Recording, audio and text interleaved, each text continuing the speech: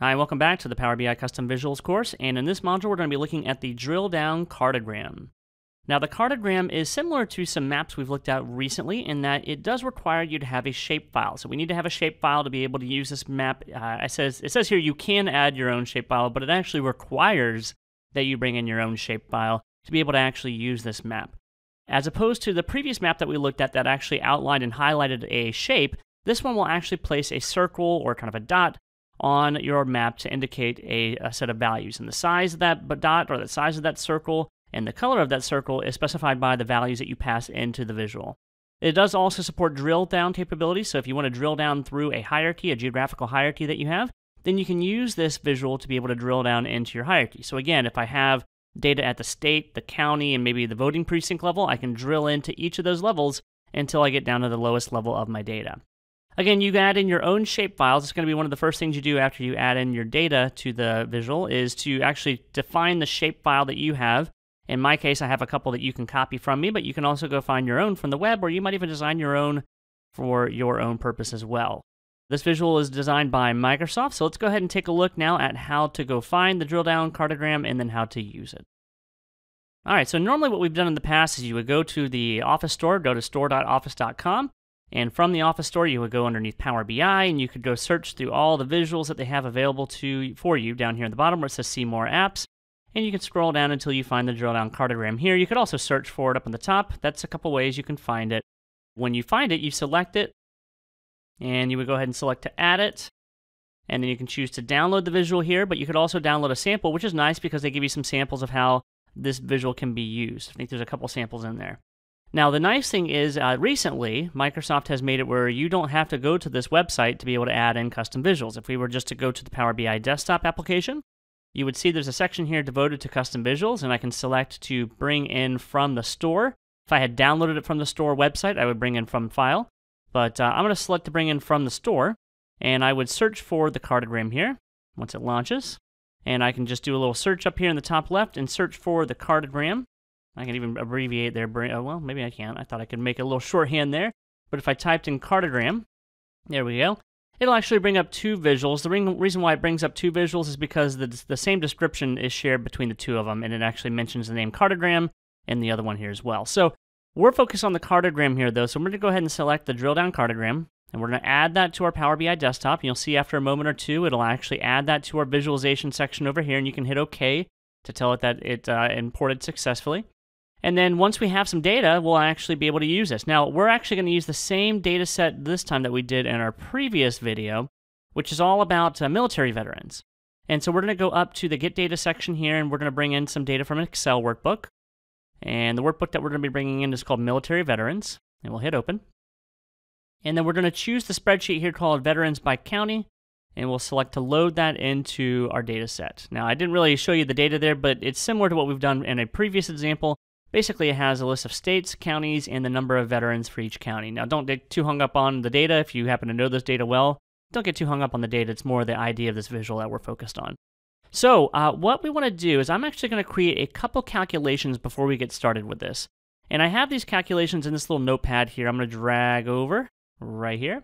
We'll actually need these two top items here as well in a few moments. But the first thing we're focused on is we're going to create some basic calculations. One here that has the total number of veterans.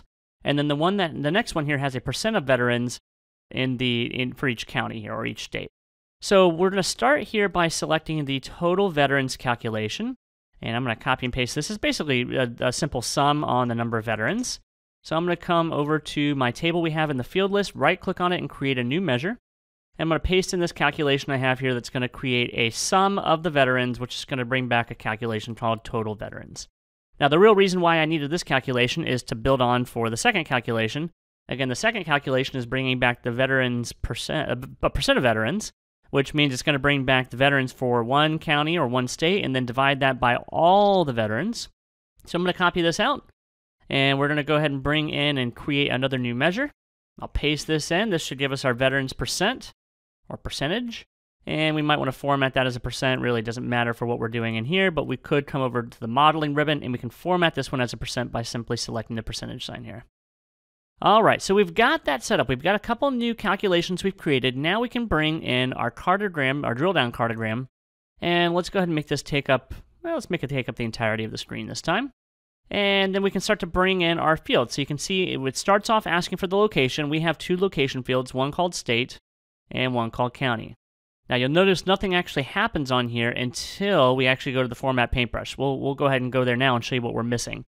Right now what we're missing is the shape files, because this visual does require that you have a shape file that's entered in for it to be able to present the data on some form of a map. So we're going to go over to the format section.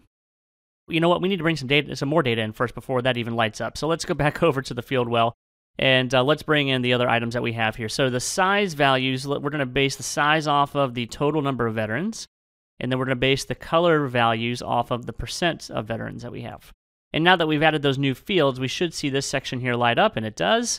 And then we can start by going underneath the shape section. The shape section is where we can define the shapes that are being used in here. If you watched our previous module, you've learned a lot about this section already, but you have different projections of a map that you can choose from.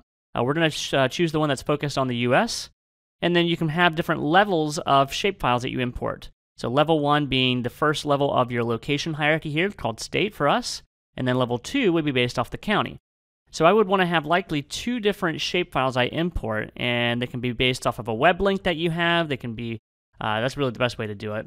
And basically those shapefiles are JSON files. And you can see these JSON files I have already selected here. I can take these, copy, and paste them in here. And that should give us our first level of map. And then for our second level of mapping, at the county level, I'm going to bring in a county shapefile right here, and I'll paste that in.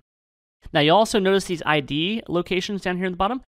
Basically, these ID1, ID2, ID3 would give you the ability to map a location to a shapefile. In our case, our shapefile already includes that information. It has the name of the location and then an ID that's associated with it for the map location. If for some reason your shapefile did not have that, you could import and bring in another file that would connect the location in the shapefile to the name that you have in your data set. That's kind of what that's doing there. But again, you have different projections you can choose from here. You can see this one is a little bit offset. You have the Mercator projection, which is including in a space here for the rest of the world. You have all kinds of different ones, but the ones that make most sense here is the one that's focused on the US for the time being. All right, so what else can we do here? Well, there's a couple other things that we can do. First, before we go through all the options we have here, let's walk through really interacting with this map, because we have this map set up to a point now where we can start to interact with it and use it.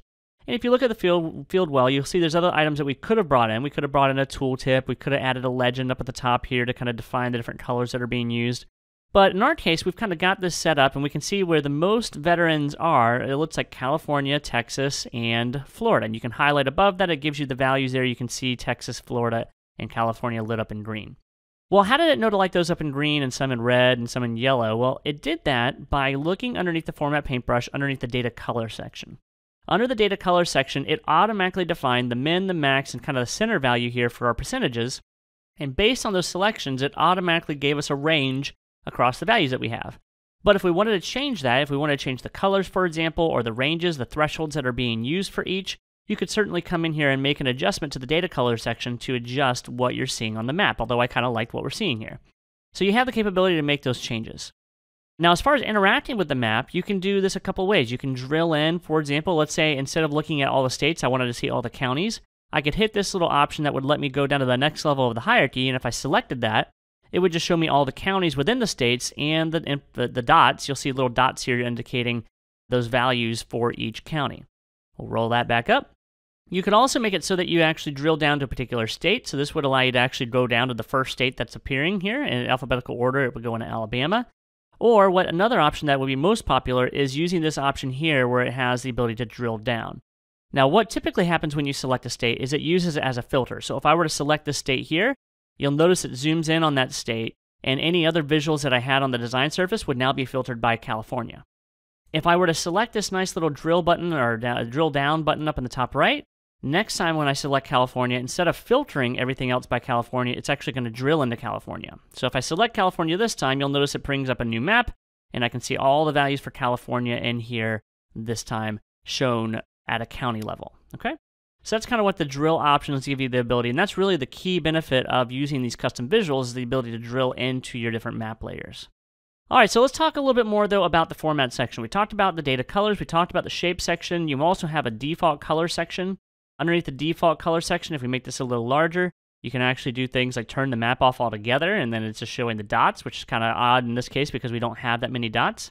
But if we were to have drilled down to the county level, it probably would make it a little bit easier to see. You can see here, if we drill at the county level, it really almost outlines the whole country here, which is interesting. But I'm going to leave the map on. You can also change the color of the map here. So if I wanted to, I can make it a yellow map, which is kind of an odd thing to do, but you can certainly do that if you wanted to. You can change the color of or the thickness of the border. So if you wanted to, you could increase the border thickness around the state outlines. And you can also change the color of that outline if you wanted to as well. So if I wanted to make it red, for example, you could do that. I'll reset that back to the defaults. Just want to show you that's a capability you have in here. Underneath circle settings, this has some interesting stuff you can do. You can kind of bump up the size of those circles other than the default that was provided. You could give it a little bit of a bump up if you wanted to make it a little easier to read. You can do that. You could also change the thickness around the circle. So if you, for example, I wanted to make a border around the circles, right now the border is set to 0, but I could bump up the stroke, which is just a border around it, and that makes it where you can see a black border showing up around the circles. And you can change the color of that border here if you wanted to as well. You can also make the circles transparent if you wanted. So if I wanted to, I can change the transparency and bump that up a few percentage points here, maybe a little bit more so you can actually tell. And now you can see that it's actually transparent circles that are showing up here, which is kind of useful if you have multiple circles that are in a tight spot and they might be laying on top of each other. Then that transparency might come in handy there. All right, I'll go ahead and leave those turned on. And let's go down to zoom. Underneath the zoom options, you see there's an auto zoom option. That auto zoom option is used whenever you have other items that you're using to filter. Say, for example, I had a slicer in here, and I select a state in that slicer, and I want it to auto zoom to that state. I would want to turn that on to make sure it does that auto zooming to other items based on the selections for other visuals I have inside the report. You have selection zoom. Selection zoom does this. If I were to select the state, it zooms down to the state. If I turn off selection zoom, which is turned on by default, you'll notice when I select a state, it doesn't go anywhere. Okay, so that's kind of how that works. Underneath manual zoom, this just gives you the ability to use your cursor and kind of scroll zoom in and zoom out with your cursor. So the scroll bar on your cursor now, or your mouse can now be used. I'm going to leave that off though. And then the last property you see here is called collision. Now you might have noticed a little bit of kind of bouncing of the dots. Notice up in the top right corner when I turn on options like zoom in and zoom out, you see those guys bouncing together and colliding together? You can turn that off. If you don't really like that, you can come down to the bottom here where it says collision and you can turn that off, and now they're much more static values. They don't bounce back and forth whenever you turn on or turn off a property. You'll notice they don't actually kind of bounce and have that look and feel we saw a few moments ago. The collision's pretty nice. I'll go ahead and leave that on. You can see when you turn it back on, it does a little bounce there again.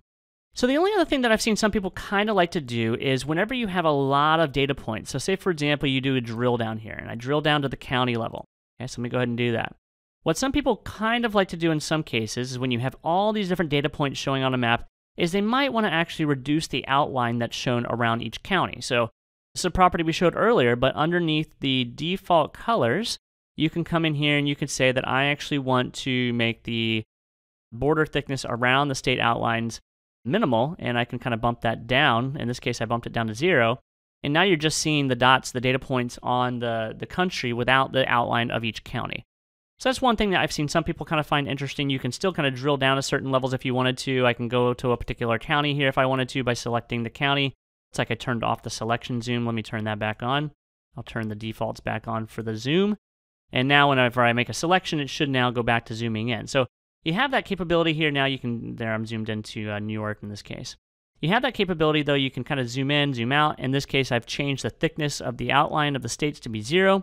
Or the counties to be 0, so we're not really seeing anything around them. If you prefer to have it back how it was, you can always do revert to default. It sends it right back to how it was. Hope you guys enjoyed this one. It's a good collection of maps that have been added now to the Power BI Custom Visual Gallery or library, and now you can use those for any kind of mapping capabilities you have. If you have shapefiles, you can certainly import those shapefiles to any kind of map that you have and be able to use them on your own. Hope you guys enjoyed this one. Look forward to showing you our next visual and our next custom visual module. Thanks a lot.